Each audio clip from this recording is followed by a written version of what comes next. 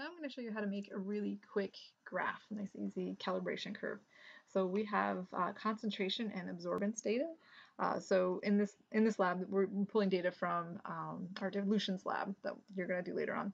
Or if you're in Chem 2, you already did it in Chem 1. And we have a whole bunch of concentrations and we measured the absorbance. And then what we'll do is we'll plot this graph. We'll give you some other concentrations, we'll give you absorbance data and then you're going to find the concentration. So let's copy this into Excel. So again, just select it, right click, copy, go over to Excel, and I'm going to click now on a new sheet, right click, and paste that in there. So what I did over here was, this is from part A, I just double clicked on this sheet. Down, it said sheet 1 before, and I just changed it to part A. You can do the same thing down here, double click and write part B. That's fine. And there's my data. Okay, so now what I'm going to do is make this graph. I'm going to highlight it, and I'm going to go over to Insert, click on that, and then find these charts.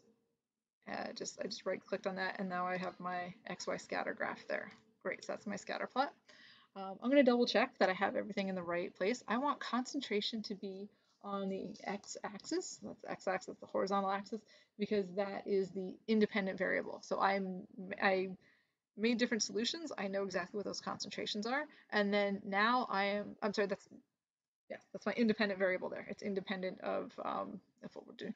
The dependent variable depends on the independent variable. So I'm measuring the absorbance. The absorbance depends on the concentration. So the absorbance is going to go on the y-axis, and the concentration is going to go on the x-axis. So I can see when I have a concentration of 1, the absorbance is 0.75. So it'd be really easy, much easier if we put some labels on here. So all I did was select this graph. So I just right clicked on the graph to select it. And then I have this plus sign here, and I'm going to click off. I want to do titles. And my chart title was already highlighted for me, so that's good. But I want to add these axes titles here. Great. So after I click on that, I'm going to go back to my graph. And if I double click on this and delete these, right, I'm going to call this guy. So that's going to be my absorbance. All right. Okay. And then down here, click on that. Just right clicked on that. Sorry. Left clicking. I left click on that. Same thing, absorbance. This one is concentration. Molar. Great. What else do I want to do? Change the title. I can change this title. This is a calibration curve. Call it whatever you want. I'm going to call that calibration curve. Great. And now, so I added my titles. I added my axis titles, and I added the chart title. If I want to add the trend line, the next thing what I want to do is find an equation for the line, this line here. This is a linear equation. This looks like a straight line. I'm going to go to add a trend line. So when I click that, I can see that dotted line appears. And if I click on this arrow over here, I know that that's linear. That's our default. If I go to more options, that's going to help me. It's going to let me display the equation on the chart, which I'm going to need for the next part. So if I go down here to display equation on the chart, there we go. That's my equation. Great. Now, if you're looking at this and it's you have different absorbance values here. I'm going to change these up every semester. So these may not match what's in your lab. Use the numbers that are in your lab, not these ones. Use the numbers that are in your lab. So this is my equation for my line. This is the slope, 0.748, and this is our intercept, 0.0035.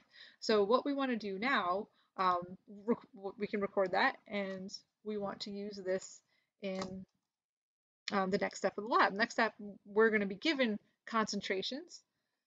Sorry, we're going to be given absorbance data, and we're going to calculate the concentration. So what I'm going to do is I'm going to give you some absorbance. So suppose the absorbance was measured to be 0.5. I can figure out what the concentration is based on this graph. So I would go 0.5, draw a line over, drop it down over here, and it's going to be somewhere between 0.6 and 0.8.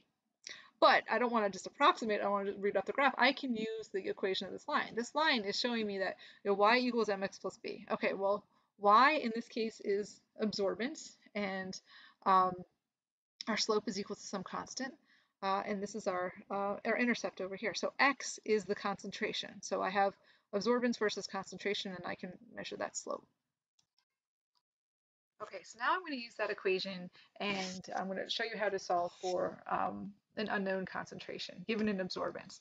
So the equation that I had was y equals um, mx plus b, right? That's a linear equation where y is equal to the absorbance in this case. M is our slope, it's our rise over run. X is our concentration, and b is the intercept. Okay, so the equation that we got from the other in Excel was y equals 0.748, right? X plus 0.0035. I will show you how to do this in Excel as well, but this I wanted to relate this by hand first. So in the lab, they give you a bunch of different absorbance values. So suppose the absorbance in this one was like 0.65. Okay, that's my A, right? That's my Y. And what I want to do is solve for the concentration. So basically, they're going to give you the A. You know the slope from the line, you know the equation from the line, and then you're going to solve for the concentration. So my absorbance here is 0.65. That's equal to 0.748x. X is our concentration. That's what I'm looking for. And 0.0035. So I'm just going to subtract my 0.0035. Subtract 0.0035. And I get 0.748 is equal to x. And what?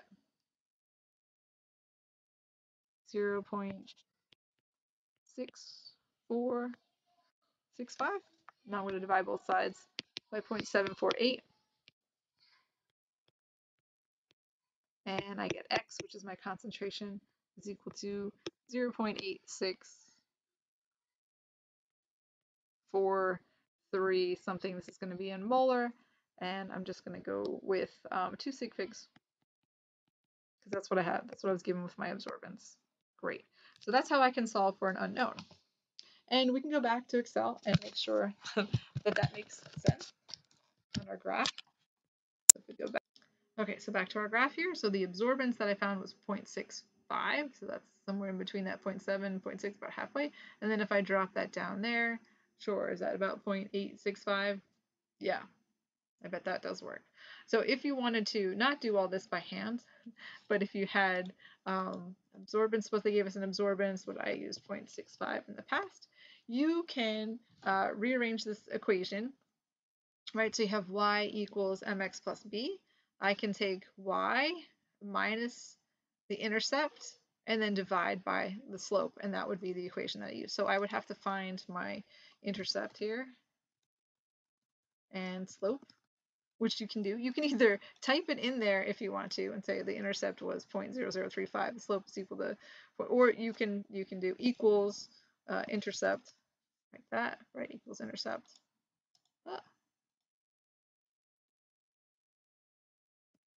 And then known y's, known x's. So our y is our absorbance, and our x's are that. So you just follow the prompts there that they give you. And then we can show more decimal places there if we wanted to. And then this slope, do the same thing, equals slope, and then I put a parentheses there, known y's, comma, and I'm just dragging those and copying those x's. Great, and that's our slope. So if we wanted to find the concentration of something that has this absorbance, this is our absorbance. And again, you're going to be given like 3 absorbances. You're going to find 3 different concentrations. I'm going to show you how to do it for one. So absorbance is y. So I'm going to do y, right, absorbance, minus the intercept. All right. I need to put parentheses around that because then I'm going to divide by the slope. And I should get exactly what I got doing it the other way. So, right, you can do the whole thing in Excel. You can do that part out by hand if you're trying to work out what the equations are. And then if you had more of these absorbances, I could just make some up here. I don't know, 0.35 and 0.22, something like that. These are going to be the same. Just saying reference that instead of freezing the frame. Freezing the cell. Okay, so those are the same. And then my concentration, though, I want those to that. So all I did was I clicked on that one, and then I want to copy those cells, right? So I drag it over. And so here I have the same thing. Before I had C8 minus, so I have the absorbance minus my intercept divided by the slope. That should be the same. And then you can check these, right? So if I had an absorbance of 0.35 and I draw a line over, what does that correspond to on the concentration scale? Yep, a little bit over, so 4.6. If I had 0.22, 0.22 is going to be down here. Draw a line over, I can find the concentration. Yeah, that's probably around, almost around 0.3, so it's kind of in the middle there.